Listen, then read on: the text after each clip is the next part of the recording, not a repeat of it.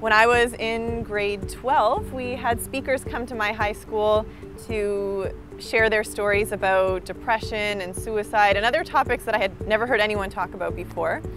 And that was really a turning point for me because up until that point, I had lived with a lot of shame and silence around my own mental illness and hadn't felt safe to speak up about it. So after that point, I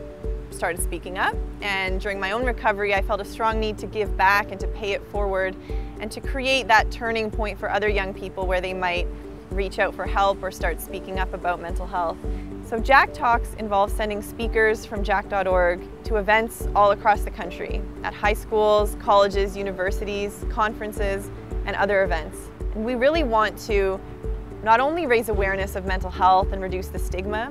but empower students to take ownership of mental health, to take action in their school communities, and to open up this conversation so that stigma no longer prevents people from talking about it and from getting help. Over the past year, Jack.org has sent speakers to 27 different events across the country, and we've reached over 10,000 young people with these talks.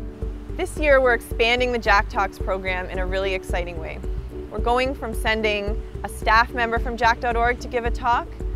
to recruiting, training, and mentoring current students who are leaders in their communities and want to share their stories of mental health so that they can raise awareness and promote and support student leadership in the communities that they speak to. This process will involve help with shaping their story, practicing it with their peers, a training workshop where they can get together and learn a lot of important skills around public speaking, around dealing with triggers, and around becoming empowered and confident in their ability to tell a powerful story.